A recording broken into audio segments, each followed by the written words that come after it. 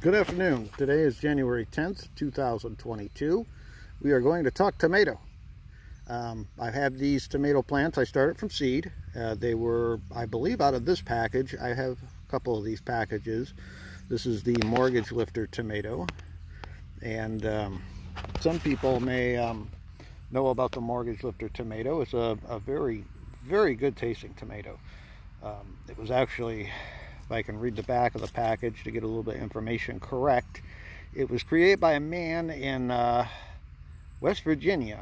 He took one tomato plant, set it down, and put 5 around, and then they cross-pollinated, crossbred this tomato plant, and they were so good that he sold the small plants and the tomatoes.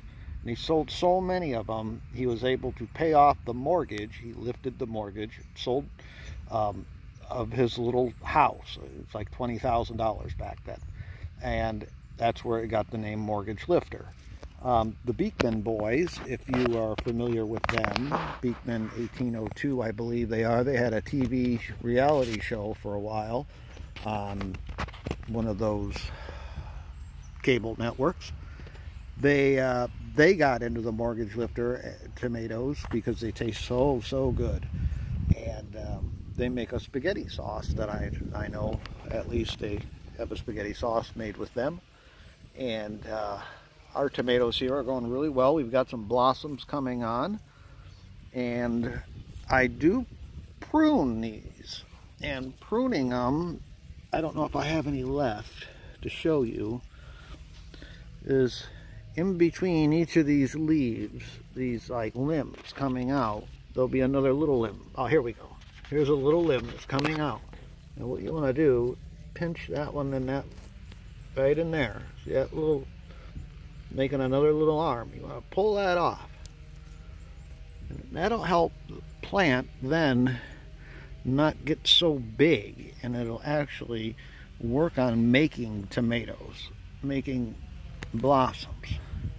It'll make the ones on it bigger, and then your tomatoes will be bigger. Because a lot of times I just, you know, oh, it's supposed to be a 2-pound tomato. These are supposed to be 2 pounds. I've never grown a tomato that was maybe more than a ½ pound. So that was one thing that you can do. Fertilize well. Do not overwater tomato plants. Overwatering, you'll think that the tomato looks like it's dying, and it's like, oh, well, it needs more water. Well, no, you can actually overwater. They're giving them too much water will make them die just as bad as not enough. They only need, according to this packet, they only need an inch of water per week. But down here in Florida with our sandy soil, unless you do a lot of amending with the soil, won't hold a lot of water. So, and then the heat that comes on later in the spring, if you call it spring, I think our spring lasts like 2 weeks, you'll want to have you know, maybe water every 3 days is about what I do, unless it's raining, and then I don't water at all. Another thing with these tomatoes, everybody up north, oh, tomatoes love heat. They do not love Florida heat. Florida heat is absurd. There's too much of it. It's too hot. It's too moist in the summertime. So these tomatoes are best grown in the cool weather, usually either late fall, oh, there's another one of those, either late fall or late winter, early spring. Because once it gets, nighttime temperatures have to get below 70 degrees for these plants to fruit. If they do, nighttime temperatures do not drop below 70 degrees, these blossoms, whether they get pollinated or not, will fall off and die. You won't have a tomato. Your plants will live and get big and bushy and stocky. There's one right there. Pick that off. But you won't have any tomatoes. That's why in the summertime, Florida, we plant Everglade tomatoes. They're like a small cherry tomato that is really good with the heat, and they're only about that big. They used to call them grape tomatoes, and cherry tomatoes is what I always call them. And they'll go all, you know, all summer. But this tomato, like the slicing size, you need to have cool weather. Your nighttime lows have to get below 70, and come about May, it usually does not happen anymore until end of October sometimes. So you need that cool weather for your fruit to set, because these will actually, they do a lot of stuff at night. From what I remember, tomato plants do all of their like growing and stuff like that. Now let's talk about bugs. Right now we don't have a lot of bugs down here, even though we haven't had a good hard freeze. And we had a couple cool nights that were down in the 40s, and maybe a few that were in the 39 area.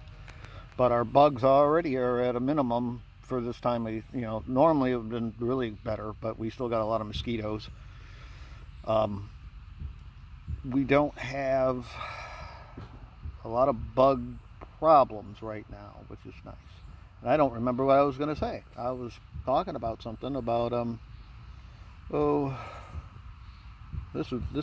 right now would be good if I could do some editing, but I haven't been able to edit a video yet, and I don't think I will. I'm just going to keep it all natural.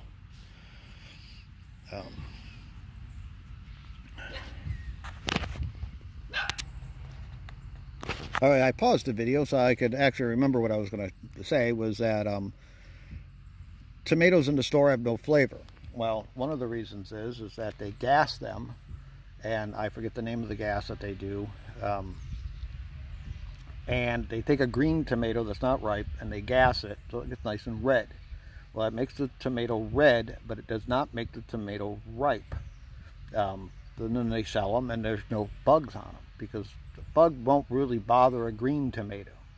And what I do now is right before the tomato it's still pretty green, but it's a little bit soft and it's starting to turn a little pinkish red at the bottom, I pick that tomato, as long as it's it's almost kind of ripe, and I put it into a cardboard box, and then I close the flaps on the box, and then I let that tomato ripen in that box for about 3, maybe 4 days, and that way bugs won't bite into it, and then I don't have to spray it with anything to keep the bugs away.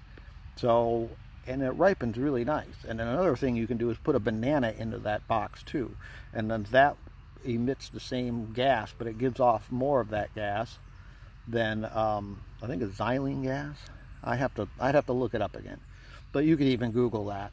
But put a banana in there, close the flaps on the box. You don't have to seal it up tight, but just close it. The gas is in there with that, and then those tomatoes will be beautiful red and ripe and juicy and so good.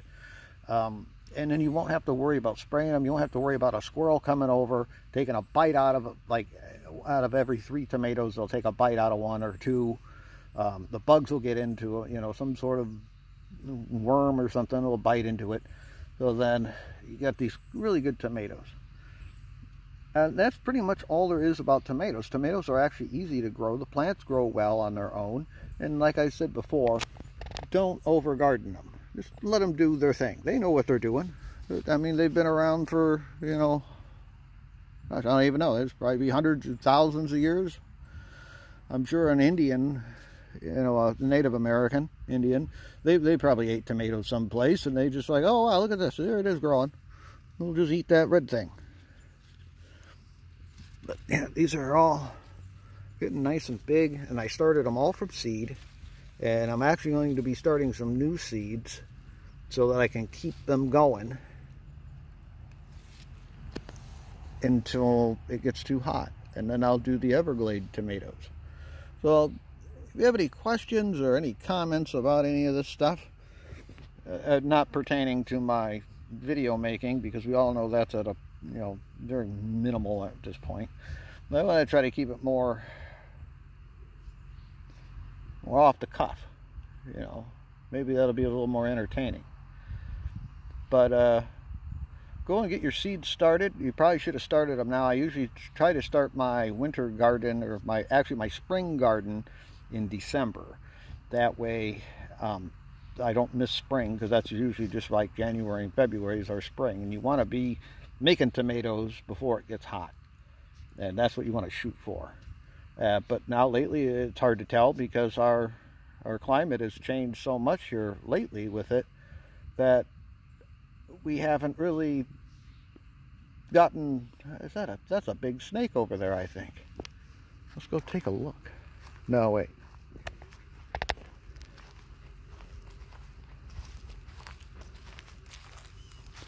No, it's just a dead plant. Okay. There was a black snake around here. They call it a black racer. Saw him over here by the tomato plants the other day, and I'm terrified of snakes. But he left me alone. He or she left me alone. I left him alone. Her. And we're better off that way. And then we'll get over here maybe later today and do a little bit of pea stringing. I got the rest of the posts in yesterday while I was burning some cardboard. You know, we gotta keep those greenhouses gases up there. You know, I want to have any frost. Gotta keep burning that carbon up there. And yeah, they're getting long. They're starting to get their little grabbers on there. Look at that. They're going to reach right up and grab onto that binder twine we're going to string all across here. So, and I think that's a volunteer radish because I fumble around with the seeds. They fly out all over the place and they're so small. And then they're just jammed in here too, and we're just probably end up thinning some of these out. I think these are radishes.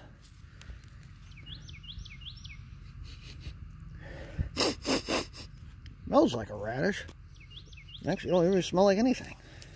Oh, well, we'll find out. I thought those were radishes. Those might be turnips. I didn't plant any beets. So, okay, well, you know, go ahead and subscribe to this channel if you want to see some of our hijinks that we have coming up.